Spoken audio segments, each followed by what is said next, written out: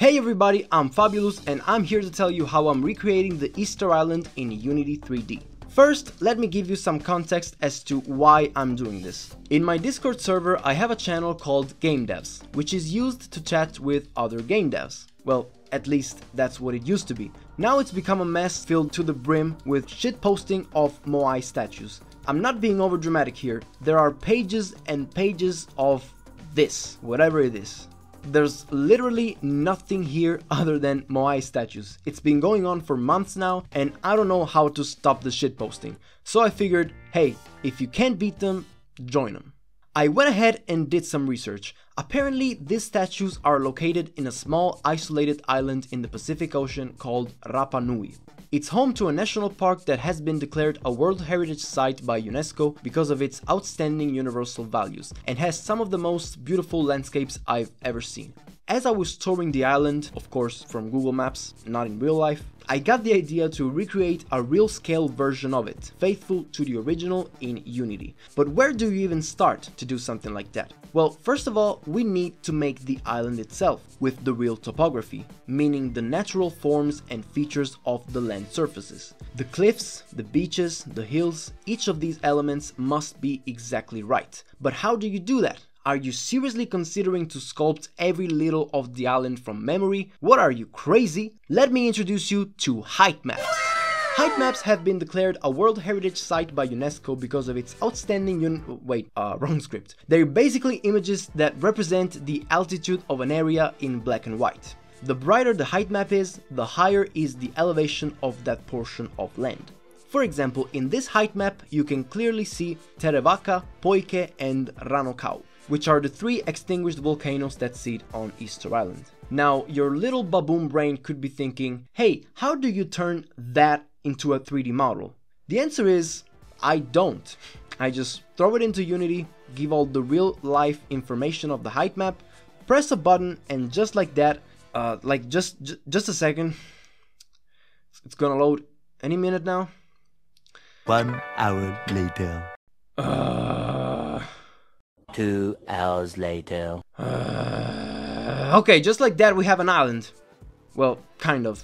On first try, Unity only took care of the higher parts of the map, leaving me the burden of sculpting all the rest. But hey, are you seriously considering to sculpt every other detail of the island from memory? What, are you crazy? Let me introduce you to Unity Forum. Unity Forum is a World Heritage Site by it's where you go when you need help. This guy, who was facing my same issue, suggested to make the entire height map brighter in Photoshop.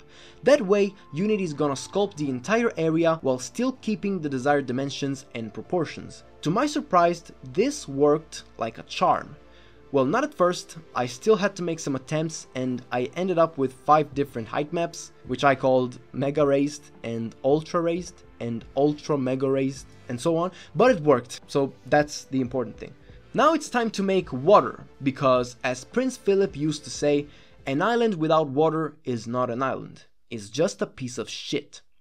Also, I've been dead for a year. But how do you do that? Are you seriously considering to sculpt every little detail of the island from memory? What, are you crazy? Let me introduce you to the Unity Asset Store.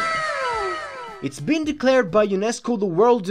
Just get a free water shader, alright? Don't overthink it. No one will know. Get the shader. 5 minutes, you're there. Okay, we got water and it looks alright. Well, actually looks pretty good.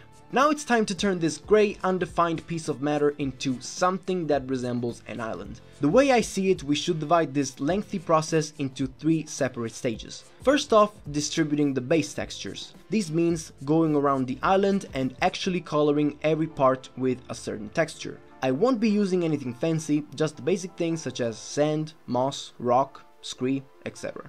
Then we'll move on to adding details such as natural elements, grass, rocks, trees, and so on. And finally, only after we're done with all of this, we'll add the Moai Statues. And after making this very well-rounded plan, I immediately decided to completely ignore it because I have moon brain and I started making the statues first. I found this model by Spectre 3D, which looks very cool, so I stole it. I borrowed it. Okay, I stole it, but I'm giving attribution, so I'm fine with the law, alright? Since I wanted the statues to mirror the position they have on the island in real life, as much as possible, I used the map that has landmarks for the statues and imported it into Unity. Like this, I can look at the map in an isometric perspective and distribute all the models around, like this. I think there are like 5 or 6 statues, so this is gonna be quick. Just let me check how many. 887 statues? What the fuck? This is gonna take a while. 2 hours later.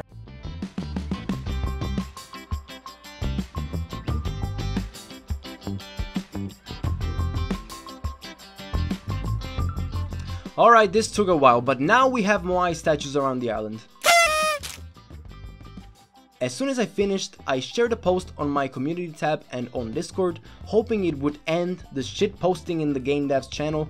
And now, about 3 days later, not only the game devs channel is completely filled with Moai, but the entire server is. Like, I don't even know what to say at this point. I give up to the shit posting. Then it was time to start working on beaches and cliffs. To make the beaches, I painted sand along the coastline, because beaches have sand, and sand is on the beach. So, sand on the beach, and beach... Alright, now we have beaches. The process to make the cliffs and the mountains was pretty similar. I used textures for rock and scree, and this was a bit of a lengthy process, but it was actually very relaxing.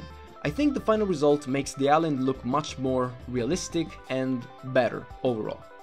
Sorry for my poor English. I don't have that much else to say about this, so here's a quick time lapse you can look at.